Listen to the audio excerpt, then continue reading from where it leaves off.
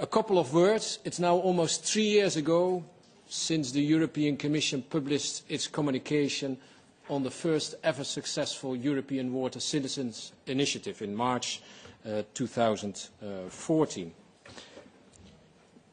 Once again, thank you for all of your support, but I think it's maybe good to remember a couple of points of what we demanded in the ECI. Our first demand, and a number of people, and Stefan just also mentioned it, our first demand was that the European Commission should implement the right to water and sanitation as laid down in the United Nations resolution of 2010 in EU legislation. That has not happened. We have seen that that is not a demand just of the ECI organizers, if you want, of EPSU or of the trade unions. That has been a demand which has been supported by almost 2 million people in the European Union. For those of you who are of maybe a religious bent, even Pope Franciscus, in his encyclic Laudato Si', has supported the right to water, has condemned the privatization of water services. We have seen why it's needed that there is a right to water. I mean, you gave a lot of examples earlier, but since 2008, with the financial and economic crisis, with the social crisis, we have seen that many people in Europe get cut off of water. Our Spanish colleagues could report on that in particular. We have also seen that the financial and economic crisis has led to the privatization and sell-off of assets. So our demands, our joint demand, remains very relevant. The second demand was that we didn't want the water supply and management of water resources to be subject to internal market rules. You remember the debate around the concessions directive, actually a big success of all of us. And we said we want water to be excluded of liberalisation. That is also the discussion about trade agreements, which we heard about earlier, and Dave will talk about that in a moment. Again, our citizens' demand and our demands remain very relevant here.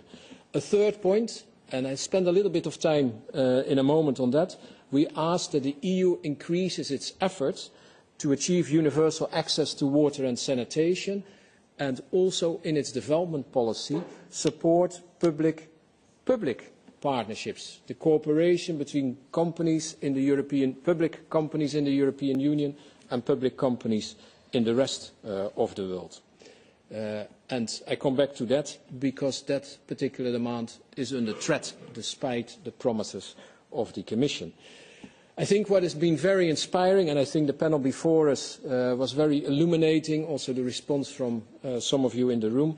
I think the European Citizen Initiative continues to be very inspiring to many of us, is inspiring in the sense that we also inspire ourselves, unions, environmental organizations, social movements, water activists.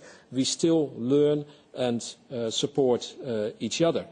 And I think, and again the panel before us showed, again the discussions in Athens or in Thessaloniki has shown, when we ask the people, what do you think should be done with your water resources?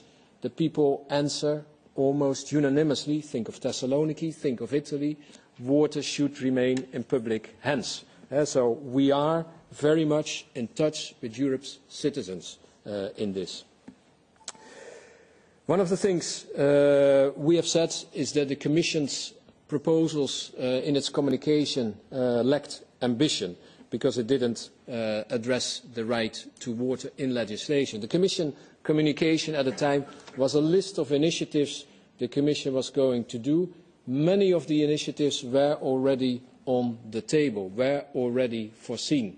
And again, the Drinking Water Directive, the revision of the Drinking Water Directive is on the table, is in the Commission's work programme for 2017, and the Commission, sometimes I don't know if one should be polite or not. I think the English would say quite cheekily, I think the English word is quite cheekily, says that the Commission revision of the Drinking Water Directive and how it wants to deal with benchmarks and indicators is a response to the European Citizen Initiative Right to Water.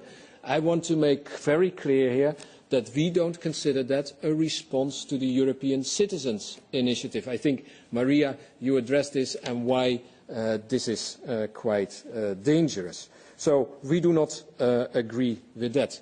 We do agree with the European Parliament. The European Parliament, in its response to the European Citizen Initiative, Lynn's report, supported by a majority of this House, quite clearly made the point that one of the things we want to see is legislation on the right to water.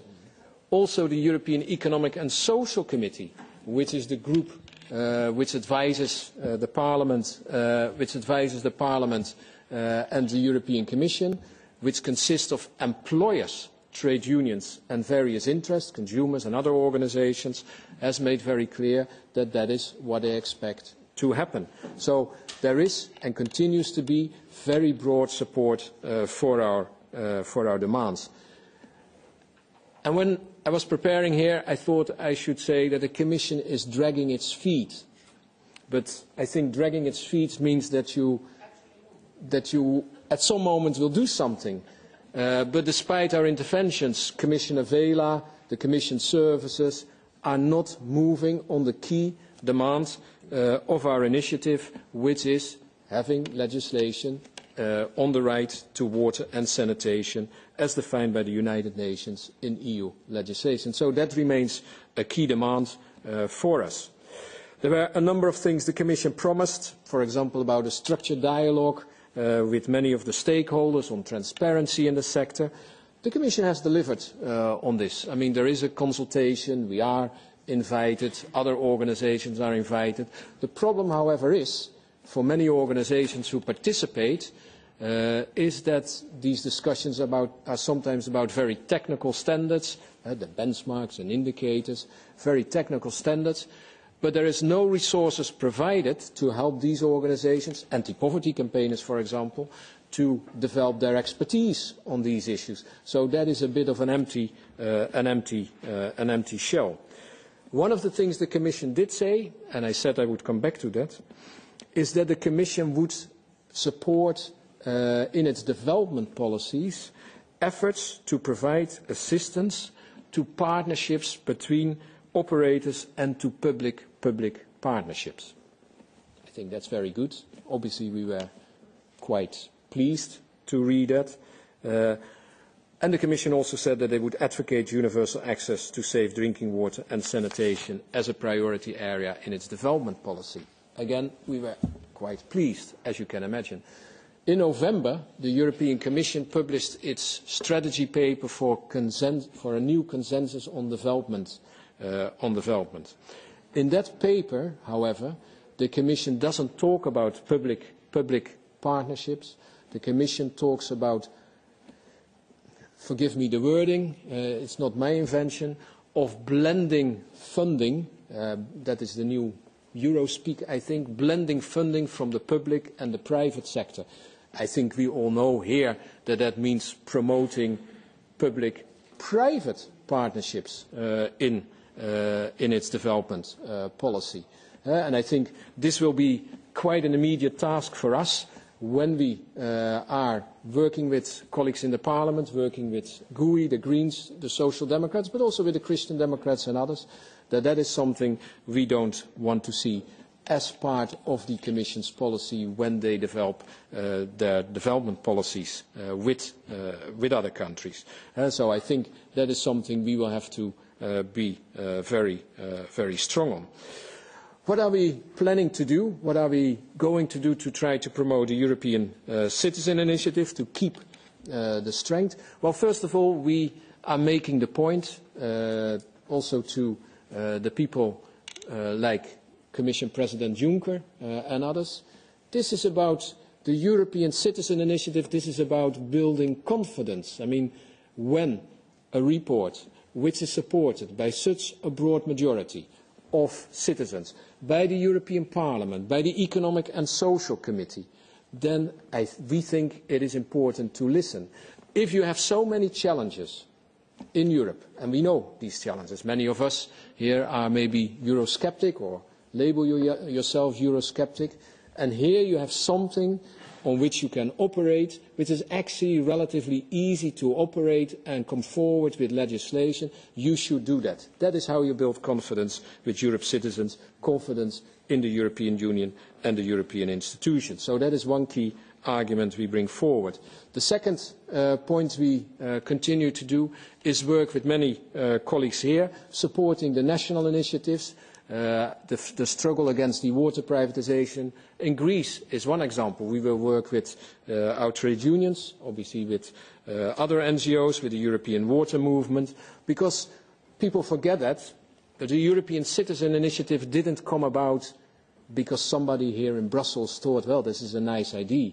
It was built on many, many initiatives which were taking place. It brought together many of our unions, many other organizations, which were involved in advocating the right to water, which were involved in advocating water as a public service already. And we brought in the Citizen Initiative many of these together, and we continue to do that. I think supporting each other where possible, also at local level, will be important. Later on we will hear from Emanuela about the remunicipalization trends in Europe. Several of you have already addressed that. When we talk about the revision of the Drinking Water Directive, we will continue pushing for the right to water. And if they tell us, and they will tell us, the Drinking Water Directive is not the right place, well then tell us if it's the Framework Directive on water and write that down. We don't do it now, but we will do that in the Framework Water Directive revision. But they're not telling us. They're only saying, well, the Drinking Water Directive is not the right place. But they're not telling us that we will do it in the European Water Framework Directive revision. So we continue pushing in the Drinking Water Directive. I already addressed that the European Commission tried to respond by saying that the benchmarking indicators in the Drinking Water Directive is a response to the ECI. We say that is not correct. Another thing we are reflecting on, and I think that would be interesting also for the political groups, the European Commission has recently come forward with its response to the UN Sustainable Development Goals. They're not just for developing countries, they also have to be implemented in the EU countries. One of these goals is to achieve universal and equitable access to safe and affordable drinking water for all. In the UN, we have argued that includes also the right to water and sanitation. Well, can we use this in all these other dossiers, for example, the circular economy, where water is an issue? If you are consistent, I think we have to do that. We will continue to work with many of you also in building further networks of local companies who promote public water. We have had some discussions about a European network of cities to do that. We continue our battle on trade. I will not say too much because Dave will address that, but tomorrow there's an important vote when we talk about the CETA agreement and the position of the Environmental Committee here in the Parliament. Europe's trade unions are very clear. We don't think what is on the table meets our demands for what fair and progressive trade agreements should be. So we are asking the ENVI Committee not to support the CETA deal. I've already mentioned the development angle we will continue to work on. A last word on what we continue to support, and I think also there is so much evidence on why privatization is not the correct way forward. I mean, just the discussion you had before us in the panel, there's so many arguments why privatization is not the correct way forward. And we have had the pleasure to work with Emanuela and his institute, but also with many other researchers across the world. The evidence is there. Privatization does not deliver for citizens. And I think that is what we have to get across also in Greece, in other countries. The evidence shows that, first of all, public service and public ownership of water resources and drinking water companies is actually the normal thing. It's not some aberration, as some people would make us believe. It's the normal thing. We see there's widespread termination of concessions and privatizations. Why is that? The arguments have been listed. Because the efficiency arguments are not there. The arguments that it lowers our price are not there. The arguments of investment in water systems are not there. You just gave another example, Stefan.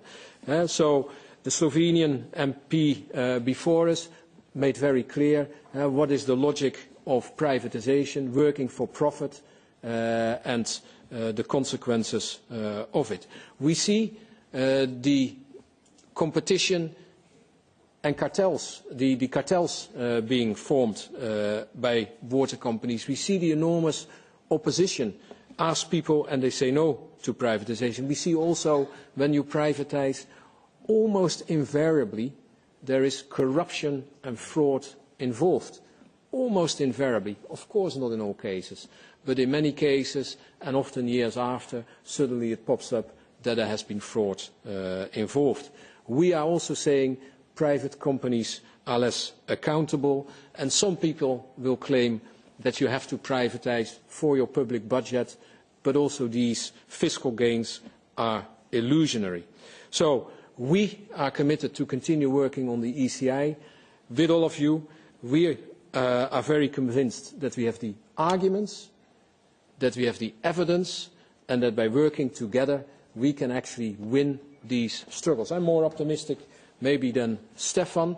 Wherever we work together at local level, we have won these privatization fights. If we haven't worked together, yes, there are risks that we lose. But where we have worked together, where we have been united, we have won these fights. So I think there's lots which can inspire us in that. I've said we need a combative 2017. Well, I think we can be combative, and I wish us all a lot of success. Thank you, Stefan.